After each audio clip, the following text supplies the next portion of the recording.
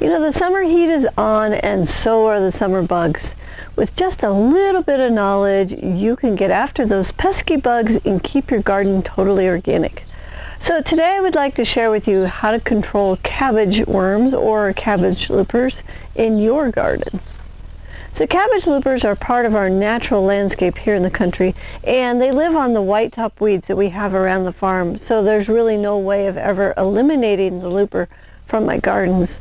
So the next best thing is to disrupt the worm's life cycle so they don't reproduce in the garden. So loopers have 4 stages. There's egg, worm, cocoon, and moth. So I like to disturb the cycle at the worm stage. And once we start to see the cabbage loopers flying around the farm and the gardens, we go ahead and start our program. So we will run our control program until after the 3rd frost in the fall. So in the Homemade Pest Control Guide, there are 11 methods to control the cabbage looper or cabbage worm population. So here are my 4 favorite methods. Number 1 is caterpillar deterrent citrus spray. So caterpillars don't like the taste of citrus. It's bitter chemicals. They run the caterpillars off. So to make a citrus spray, go ahead and grind up the rinds and seeds of any citrus fruit, so oranges, lemons, limes, grapefruits.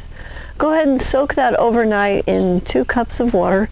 Strain out the pulp and add 2 teaspoons of liquid soap to the mix. And you're going to go ahead and spray that on the plant. Anytime it rains, you probably want to reapply. Number 2 is Captain Jack's Dead Bug Brew. So we use Captain Jack's Dead Bug Brew once a week from the time we see the white loopers, moths in the spring until our 3rd hard frost. Number 3 is Bacillus thuringiensis something, otherwise known as BT. We'll put the spelling on the screen. I've never figured out how to say that one.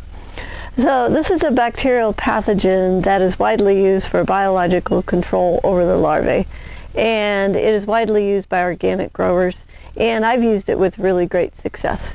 And it's safe for the plants, the animals, and the humans.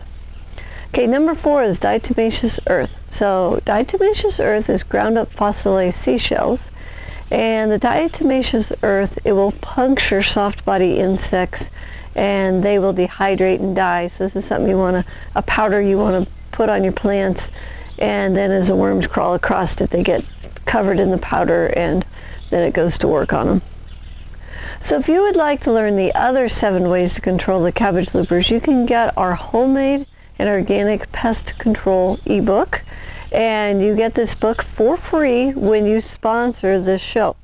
So we give it away along with the Gardener's Guide to Perfect Soil and the Preserving Fruits and Vegetables Guide to anyone who sponsors the show at the $8.25 level. So the money we raise from the sponsorship goes to keep the show free to everyone around the world. And I feel that everyone should have access to learning how to grow food for themselves and their families. And by sponsoring the show, you are a part of keeping this education free and feeding people around the world.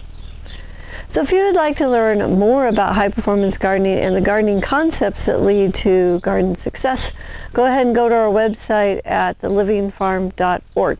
And there you'll find more articles, videos, e-courses that can help you on your way to success. If you want to learn how to grow $2,500 worth of organic produce with only a 15-minute-a-day commitment, sign up for the High Performance Garden Show. There are hundreds of episodes chock full of my best gardening secrets that I have learned over the last 3 decades. Go to thelivingfarm.org/high-performance-garden-show. It's free and online.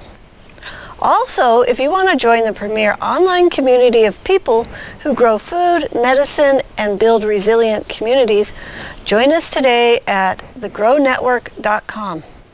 Thanks so much for watching. May your garden be easy, fun, productive, and always organic.